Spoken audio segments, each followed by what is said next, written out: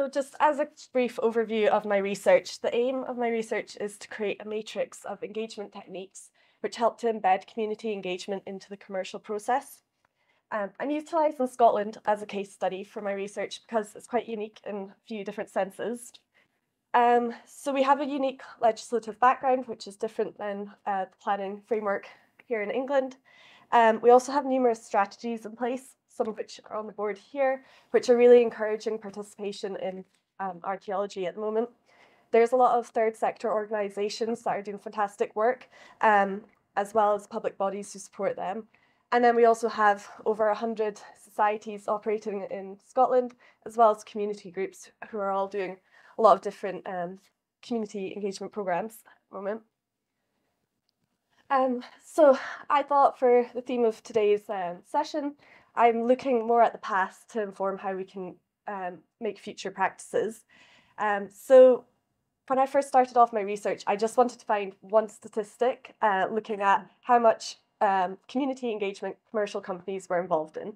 And I quickly realized this statistic did not exist. So I went about trying to create it for myself. So I started to data mine discovery and excavations in Scotland publications, and I've data mined them all the way back to the year 2000 now. And I was looking for keywords such as community, public, involvement. So I've now made a database of all the projects, which there's now over 600 of them. So I've kind of taken a macro to micro approach with my research. So I'm looking at broad trends across Scotland, community engagement, community archaeology as a whole, and then I'm narrowing it down bit by bit to professionals, to commercial, and then to development-led.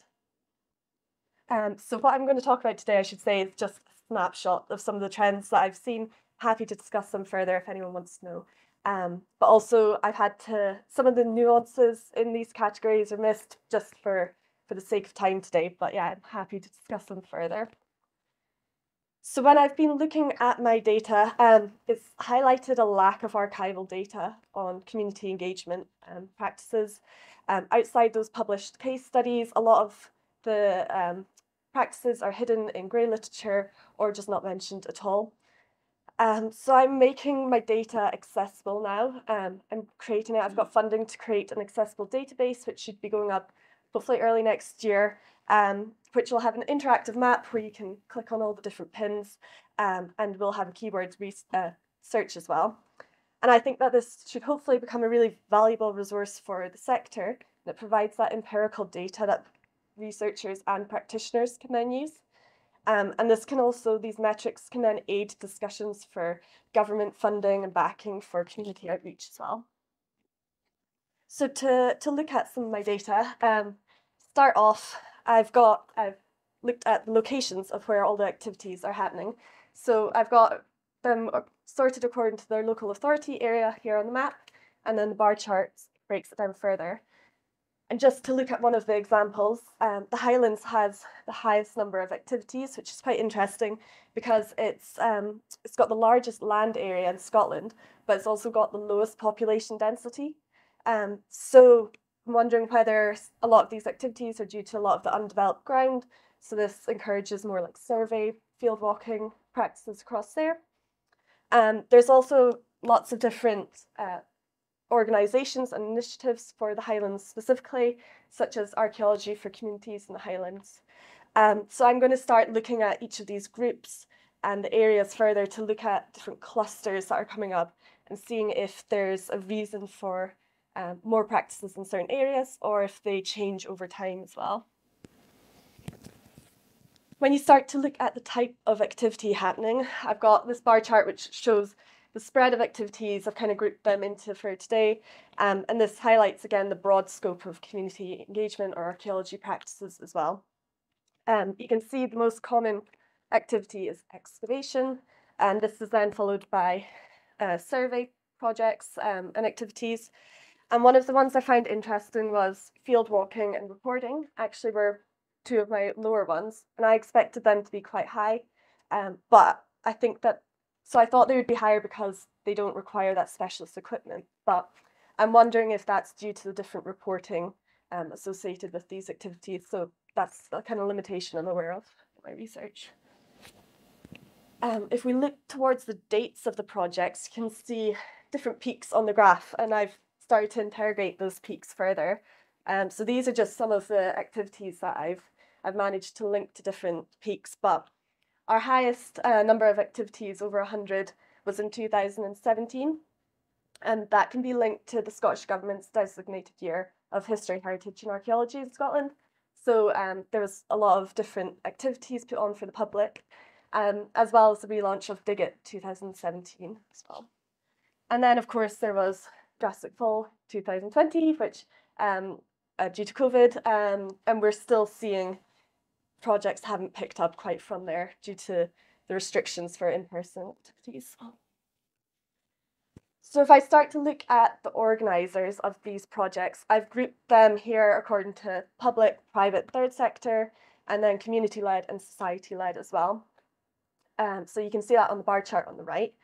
And then I've further broken those down into the professionals specifically on the left here. And of the 659 activities that I've looked at, 516 have had a professional involvement at some stage in them, and 253 of these are specifically commercial. So if we start to look at commercial specifically, I've tried to categorize types of activities commercial companies are involved in, and I've come up with these 4 headings for them. So each of these categories are further analysed in my work, and I've looked at some of these case studies that are here. But the most pertinent to my research is the development-led sector. So it's only recently in Scotland that the National Planning Framework 4, which came out in February, has explicitly recognised public benefit archaeology as a form of public benefit. My data, as I mentioned, severely lacks a lot of the development-led practices. The companies don't report on the everyday kind of stuff that's going on. So I've got very few projects to actually look at in my research. But when I've been talking to different companies and professionals, a lot of their engagement comes down to publishing in Discovery and Excavation Scotland, or by holding the regional conferences or going along to local society lecture series. But of my case studies, I've been able to break them down into the following groupings. So I've organised them according to large-scale infrastructure projects, brownfield sites, greenfield sites, mineral extraction and wind farm sites. And you can see the breakdown on the board here. And then I've further categorised it according to these themes that are here. And these are all being interrogated further in my research to understand if there's any wider influences going on or what pre-existing stimuli there are for those. So to create my framework, there is a picture behind there. That's the on board, sorry. But yeah, to look towards the future, I think you've first got to understand the past and where we're at currently. So yeah, I'm taking that macro to the micro view, which I think provides scaffolding to create a framework. So through my research, I've been looking at those national and regional trends, and by placing them on maps, I can start to look at any overlaps between community initiatives and commercial endeavours as well. And this helps to provide a context in which the commercial sector operates. I'm showing awareness of the legislation practices, and my matrix will then show awareness of the different settings and contexts in which it works. So going forward, I'm going to start interrogating different techniques for engagement to understand their suitability for different settings. Again, sorry, the photo's gone. But yeah, so in my research, I'm using the term multidisciplinary because I really believe that to do this, we need to look out with the discipline of archaeology. So a lot of what I've been looking at is very practice-led, and it's only recently that we're now starting to look at the kind of structures that are in place which encourage engagement. So there is some current research going on which is looking really at value and understanding different audiences and stakeholders. But my research, I'm hoping to look at different fields of schools of thought and fields of research. So I'm primarily looking towards education and psychology as well. And I'm interrogating the different motivations for engagement and then the different approaches to it. So I'm hoping that this can then contribute to those discussions on value and what constitutes meaningful engagement as well. And this provides a theoretical base from which we can develop these approaches too. So just to conclude, I think my research is clearly situated with a foot in the past and a foot in the future as well, because I'm analysing these past approaches and developing this archival resource as well, which can then help us establish a grounding from which we can then lead future practices in towards. By examining these different schools of thought, I am hoping to develop a robust and effective framework which can highlight and encourage new practices. And going forward, by analysing these techniques for suitability in different contexts, I'm hoping that my contribution can be practical, adaptable, and enduring. Thank you.